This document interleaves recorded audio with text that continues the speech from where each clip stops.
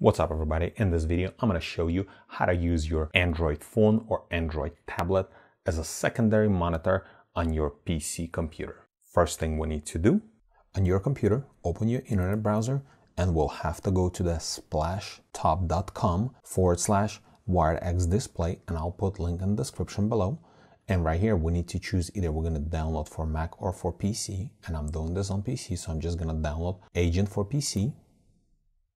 And then click Save here. Once the download is complete, you can navigate to your download folder or you can just run it from here. And now I'm going to minimize my browser.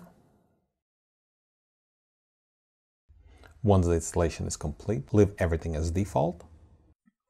And on your Android tablet, open your Google Play Store. And in here, search for XDisplay. And then we need to choose SplashTop WiredXDisplay free, and then click on install.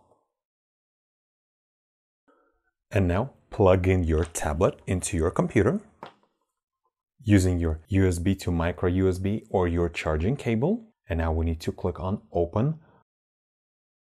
Then we need to slide it from left to right, and then right here, end user license agreement, just read through and then click on accept.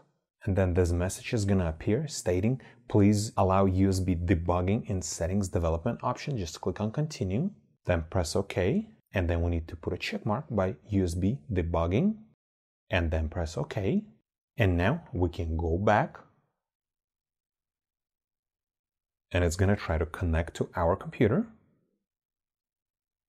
And that's it. Now our Android tablet or Android phone is mirroring what we have on our laptop or desktop. So then what we need to do, we need to right click on our desktop and then click on display settings.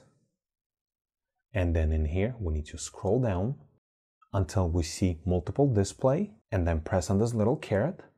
And then we need to choose extend this display and then keep changes. And that's it.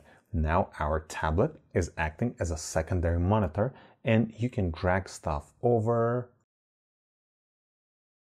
and use your phone or tablet as secondary monitor. It all depends how old your tablet is.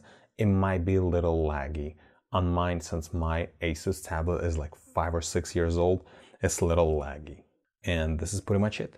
If this video is helpful to you, press that like button and don't forget to subscribe. Thanks for watching.